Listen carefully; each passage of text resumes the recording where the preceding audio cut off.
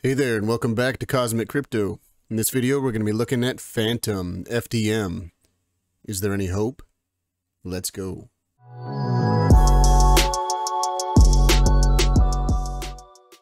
Okay, I want to start us off on the weekly time frame here. And just to preface this video, I've never actually looked at Fantom before. I had a request to take a look at that, so we're going to just wing it here and see what we can come up with. If you like this video, please subscribe to the channel, like it, share it, do all that other stuff. And also I've got a Twitter account. You can find the link down in the description below. Would appreciate it. Okay, weekly time frame here. So what I can see is we were either running in this channel, which you can see by the yellow lines here. This guy right here. So Fantom was either running in this channel for quite a while, and it had a massive run up. I mean, this thing, man, this was nice. Boy, if you got in, even right around in here, so from the bottom to the top, holy cow. That would have been nice. So yeah, you're looking at less than a penny, all the way up to $3.35. Boy, that made some people some millionaires. I wish I would have got into this even down here. Shoot, even up here, around a penny. That would have been pretty nice. Anyway, we didn't. I didn't anyways. So either it was running in this sideways channel, moving to the upside, and we finally broke out back in, or broke down, I should say, back in May of 2022, which also dropped us below the 50 weekly EMA. Or if you remove this channel, I don't know. Kind of looks like a rising wedge to me. And I'm actually going to delete this channel because I kind of think this is what's going on with Fantom. So had this big old run up, created this rising wedge, lost momentum right here at $2.71 roughly. Sorry, $3.20 something cents. And this was back on October 18th of 2021, which you can also see that back then you had on the RSI a bearish divergence. So you got the RSI going down, but you've got the price going up. And so we had a bearish divergence there on the weekly chart. And so that's kind of why I think that this is actually what's going on here.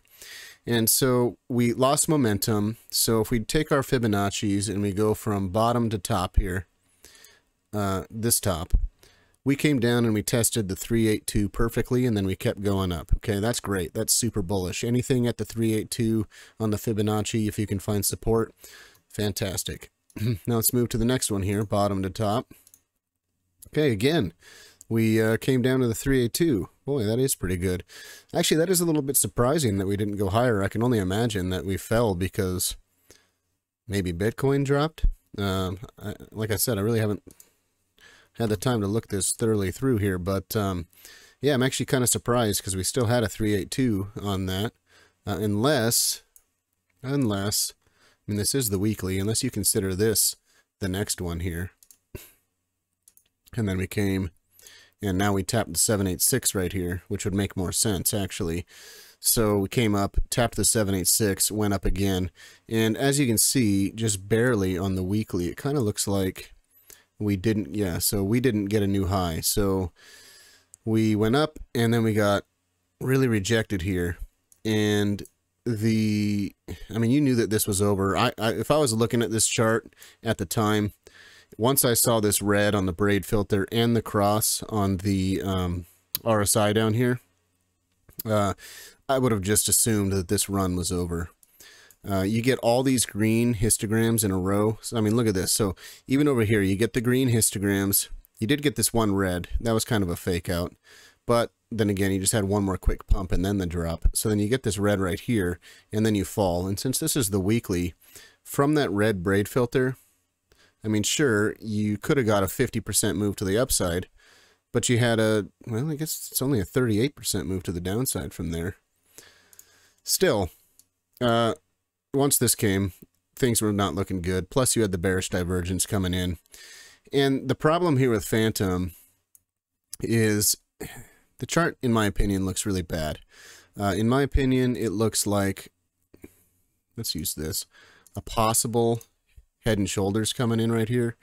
It's a really ugly one. They don't have to be pretty, but if this did play out and you had this head and shoulders, which is what it looks like to me, then you're going exactly to the price target I would have said. Because if this is a rising wedge, the price target is the bottom of the rising wedge, which is right down here. And the price target of this head and shoulders brings you exactly down to the bottom of this rising wedge. That, man, that's not a nice looking chart. That would be, I would say, 60% chance that this happens. Maybe even 70% chance that this happens. If price action gets below 19 cents and you close a daily or a weekly under 19 cents, I'm going to assume that this is going to happen. So it looks like we had a little attempt to go up, but it was very weak is the other problem. So from this top to the bottom, we couldn't even get to the 382 on the Fibonacci. So that's telling me that that's a pretty weak move. And there's a lot of force to the downside. Also, the RSI, you had a crossover. Let's make this a little bit bigger so we can try and see it here. You had this crossover, and normally it'll cross, and then it'll come back down and retest this this moving average here. And it is right now, but if it, like I said, if it falls to 19 cents, then that is going to fall through the moving average, and you're going to lose this whole structure here. And so you want the RSI to hold on to that moving average, and you also want this to bounce up. Now, if you are into Fantom and you want some kind of hopium here, I can give you a little bit. It's, in my opinion, maybe 30 to 40% chance of it happening. But on the weekly, your hopium is a double bottom. So either this was a bear flag, which, you know, if it's not a head and shoulders, it could very well be a bear flag. And so let's find out the price target of this bear flag, which would bring you down to reach this top right here. So the bear, if it is a bear flag and it's not the head and shoulders, you're looking at around just over 4 cents. Maybe these wicks to maybe this wick up here, this little wick, and that's where your target is. That's just not very good support, in my opinion, that wick.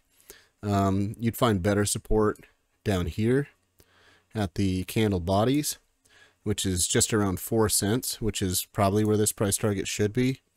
I still think that the head and shoulders would play out, and your price target is going to be all the way down at a penny, maybe just at 2 cents, maybe. But your hopium for this is that it's not a bear flag, and that this head and shoulders doesn't play out, and you're looking at a double bottom here. So you've got one bottom right there, and you're hoping that this creates a second bottom. And let's look at the Fibonacci's to see if that's even plausible. So a Fibonacci from the bottom to the top. Boy. Yeah, so you tried to hold on to the 618, as you can see right here on the weekly. Honestly, I don't even think I need to go down to any lower time frames on this. This is going to be played out on the weekly time frame here. And, you know, I'm just going to save some time and just stay on the weekly here, because we tried to find support on the 618, and we did that for 1, 2, 3 weeks. They pushed us down, got pushed back up. We are on the 4th week right now. There's only a day and 18 hours left to go, and we're below the 618 on this. Your saving grace for this double bottom is it has to hold. It really has to hold above this 786 around 22, 23 cents. If Fantom breaks below this right here and gets down to the 22, and then again gets down to the 19 cent level, I don't think there's much hope for Fantom. It kind of looks like it's going to fall a lot further. For the more bullish, I would have preferred on this run up here if this thing would have come up and at least touched the 20 EMA on the weekly. Let's see. Okay, I'll go down to the daily really quick just to see. So yeah, we did get through the 20 EMA on the daily, but we couldn't even get to the 50 EMA on the daily, which is right there. We just got rejected before that. Yeah, your best move would have been on the daily is after we broke out of this falling rising wedge here, We retested the rising wedge, came down, and we fell through the 200 EMA on the daily. Tried to get back above it, which is usually the dead cat bounce. So you've got your move here, and it probably, yes, even it almost even reached the 1. So there was a little bit of bullish momentum there. But we had the dead cat bounce. We got rejected off the 50 EMA on the daily here. Came back down. Found support somewhere. It doesn't really matter, actually. Found some support. Came back, and this is right here. This is it. Once you got rejected off that 200 EMA right there, that's when I would have been selling everything I had in Fantom, just knowing, especially because the date on this is, well, it's just earlier this year in the springtime, around April. That would have been a clear sign for me that this was going to continue to fall. So on the daily, we're going sideways here. We are finding support, so there is that hopium there. You're finding a good amount of support. I mean, Fantom's been here since May 12th, around this support level. It has to hold, though. It really does. So, like I said, let's go back to the weekly. This double bottom has to be formed in order for this thing to create any kind of upside. So, I'd really like to see this thing. What I'd like to see for Fantom for the bullish scenario is maybe come down to the 786, find your way back up, test this 20 EMA, maybe break through a little bit, but then come back down and retest this area right here to create that double bottom. So you get the retest, maybe dance around here a minute, and then you can start moving back to the upside. And that would create your double bottom here, which if it did, your price target for that would put you at roughly 78 cents, maybe 79 cents. That would also break you above the 20 and the 50 EMA on the weekly. Let's see if that puts you anywhere on the daily. See, that would even break you above the 200 EMA on the daily. Honestly, I think that's got about a 30% chance of happening. Maybe 40. I'll give it 40. But if it breaks below 20 cents, I'm going to say it's got a 10% chance of happening, maybe less. So that's kind of where we're at with Fantom. I'm sorry, I hate to, give bad news on some of these coins for all the bulls, but if you're a bear on Fantom, boy, you should be pretty happy, because it looks like, to me, that this thing is coming in. Oh, that's really interesting. Okay, so another thing is I put this Fibonacci here, and the 4236 is exactly at our price point for that breakdown. So I'll just do it again, because I took it off. You got the head and shoulders price target right here from the bottom here, and it takes you right to the 4236 down here. Boy. Yeah, I'm sorry for any bulls. It looks like it's going there, and that would be your price target right there at the 4236 going down. You'd find support here, and I have no idea where it would go from there. And this could take a while to play out. This could really drag on, falling down all the way through, April of next year, maybe. Nobody can predict time. You might get a couple bounces here and there. Unless Bitcoin does something crazy and just starts flying to the upside for some reason, maybe Fantom will follow it. But as of right now, this looks like it's going down to just under 2 cents. So, sorry for the bad news for the bulls. For the bears, congratulations, I guess. But that's what I got on Fantom. If you like what you saw here, please share the video, like the video, subscribe. Check me out on Twitter so I can tweet at you and all that other stuff. I'm not a financial advisor, just a dude on his computer. Talk to you later.